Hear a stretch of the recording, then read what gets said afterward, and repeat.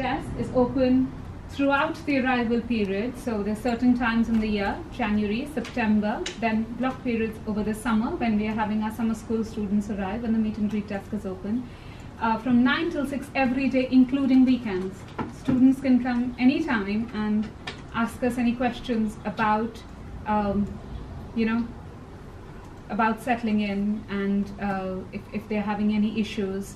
There is a welcome bag given to them when they come for the first time. So the first time they arrive, we ask them to fill in a form with their details, so we get their information and we know who has arrived at university.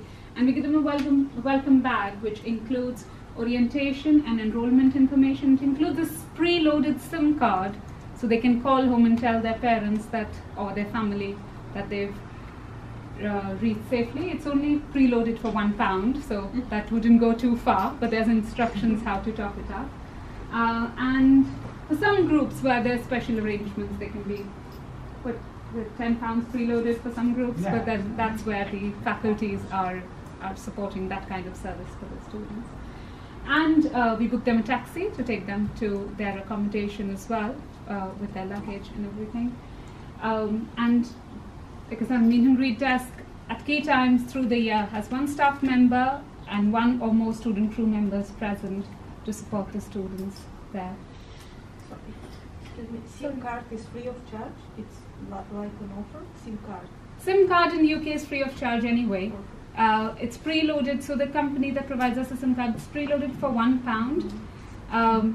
But that's like UK has, because of people from all over the world being in the UK, there's a lot of special SIM cards in the UK where you can make really cheap calls different parts of the world. So the one we use is one way, you can make a 1 pence call to India, Pakistan, Nigeria. So like a talk or Libara mobile.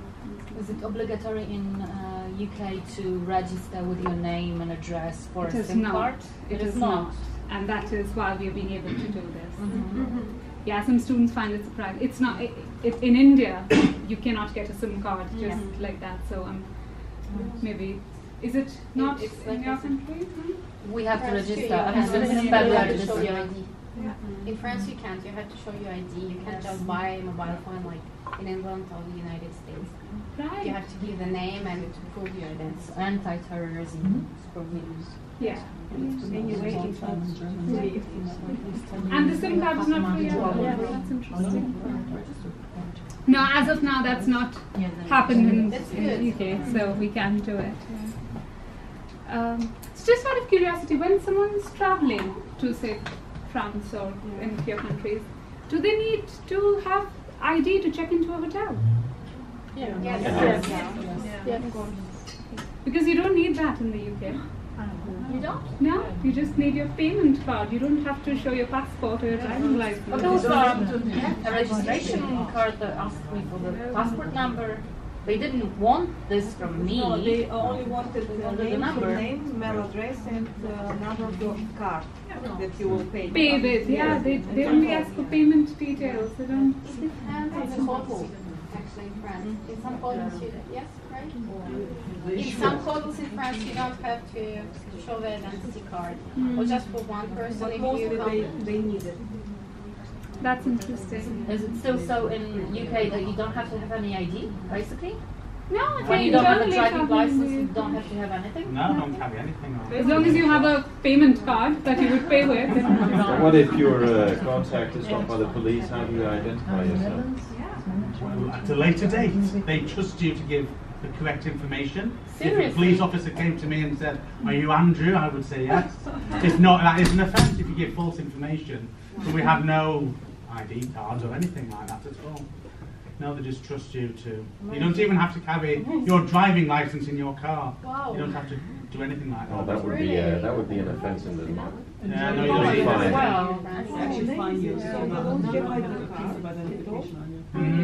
Yeah, No, UK nationals don't have ID cards. Just Wow. So if you choose not to have a passport If you want and a to- driving license, you're living without an ID card, yeah? So if you want to, you can apply and to take it, yes? But if you don't need it, I don't think there's an There's ID no card. ID There's cards no in the ID UK. system in the UK. What about social security cards? A way to save money. That's a national insurance number. But you don't have your... Is your name on the national insurance? get a card for national insurance. Not anymore. You used So to. how do they identify you at the hospital, for example, when you want to have a surgery or a procedure? I give my name and my security number, yes, and that's But it. they can. From your name and your postcode, you can be identified on the NHS system. What about conditions if you had some kind of sicknesses before? It'll be in your NHS, Oh, National that'll Health be- Service that'll be record. If you give the card, okay. Mm. If it's your own card. Well, Hard to imagine. I've got 100 identities. Every day. you wouldn't have a card still. You just give your name and they look for you on the system. But what if a young person wants to buy alcohol? How do they know that he's actually reached 18 or You do 21. get a card. You can get a card if you are lucky enough to look under 21, and then that is an ID card that proves your age. But it's not compulsory or anything like that. But if you are that age, if you are 18, 19, you would probably want to buy one of those cards just so you can buy beer. But rather than There's carrying the your passport. International Students Identity Card, you can buy that, or Mm. the NUS Extra Card, National Union of Students Extra Card. For example, if you sign out in the library, you want to have a library card, you just give your name, you don't need the proof of address, proof of your age. You need a proof of, so if you're talking about City Council Library, Yes. then you'd have to show some letter that has your name and address on But it. it means Seriously? a person can come with the letter for another person and say my name is like this and. Yes, I'm anyone James would- Bond. They usually only accept utility bills, so like electricity, Oh, right. or official letters from the government or council. So that's why. It could be somebody else. But the utility bill can be your brother, so. No, We are digressing. they absolutely trust, I don't know. There was, it's about fun. 10 years ago, there was a call to get ID cards in the UK, and the Liberal community decided it wasn't a good idea, and it's never been discussed again, so we don't have ID cards. Isn't it exploited by, We've for got example, people from other countries? Yeah. Well, people from, if I was asked for an ID, then I think I'd be at more, like, just because I look like I'm from another country and I'm from another country. But then I can still give my details and they can look up their database and find my information there. Also a picture of you that confirms that you. Yeah, yeah. Okay. So before I became a British citizen, I used to have a biometric residence permit, Yeah. but I wasn't expected to carry it around. I should just have one. And in fact, some students, so students from European Union do not need to have those, but some students from overseas do have biometric residence permits. When they carry them around the city centre with them, they lose them, and then that's a whole lot of problems. Trouble. So we actually tell them not to carry them around. For example, if you are traveling in the train and if you are traveling without ticket, how would you they will send you the proceed? bill? For example, you can give false information about The yourself. ticket Yeah, collector like comes that. and asks for your ticket, For and if you example, don't have it, you are what and name you do you Yeah. give? And then they They would will fine send you, you the yeah. And then they punishment ask you, what is your name and address? Yeah. If you give a wrong name and address, they send the letter to A 10 wrong Downing wrong Street. person. And But of course that's an offence, and then if you were caught giving false information to an officer like that, then there are consequences.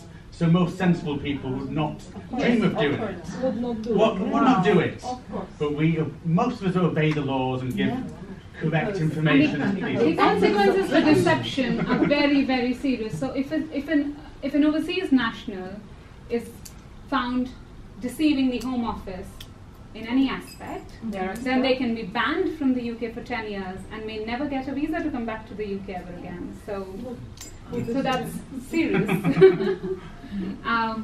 Yeah, very trusting society. If we carry on. It's like So- another planet. The meet and greet desk normally stays open till the beginning of classes, so throughout orientation period, and then there's an enrollment period where different groups of students. In September, about 10 to 12,000 students enroll at Sheffield Hallam University, so that's a huge exercise. We keep the meet and greet desk open so that international students who are still finding their bearings, still trying to figure out where to go, what to do, the desk is available. So if we tell them, and in the university as well, the information is if you find an international student who doesn't know what they are to be doing, send them to us and we'll help them find out. Of course, we wouldn't know everything, but that's a place every international student can come to for information, and we can help them find it. So for orientation, we coordinate a 3-day program in January and September. It is changing to 2-day in January now, but September will stay 3 days, where we do a range of activities with students, which broadly can be split into 3 categories, though they are mixed and matched. The mandatory sessions, which students must do, which is police registration, if their visa requires them to register with the police. There are only certain countries, and that's like a Cold War period list, so it's probably not something you would expect that list to be like that today, but the UK police is still sticking to that list somehow. Opening a bank account, it's very important if they're here for a certain amount of time to have bank account. A health talk, where we do talk to them about the basic structures of healthcare in the UK and how they can access it. In a few minutes as well, as part of this session, we'd have our colleague Helen come here and talk to you about our Healthy Relationships program as well. So this health talk is part of that, but is delivered at orientation to all students before they can register with the doctor in the UK. Also for European students specifically, what would be important is sometimes they arrive without their EHIC card, which they should never do, because What is an EHIC card? European Health Insurance. Okay, yeah, thank you. EHIC card, yes. Because having an EHIC or comprehensive health insurance is a legal requirement for free mobility. So, and students do not always realize that. And that is also a message we reinforce at the time of orientation. The problem is if they're already in the UK, they cannot get an EHIC because that can only be issued in the home country. So at that time they have to buy expensive comprehensive health insurance, whereas the EHIC would have been free for them. And the overseas students, so the non-European students from outside the European Union who require a visa to be in the UK, collect their BRPs, the biometric residence permit, at orientation as well. So it's part of the processes that happen at that time. Then there's the information sessions, which we strongly encourage students to attend as well, which include adapting to study in the UK. Then the equality awareness, which over time, with more people from all over the world being here at the same time, we're more and more conscious of, and we've started doing equality awareness at the welcome session to capture maximum number of people. Then working part-time in the UK, and about budgeting and about UK culture as well. So these are information sessions, very important, but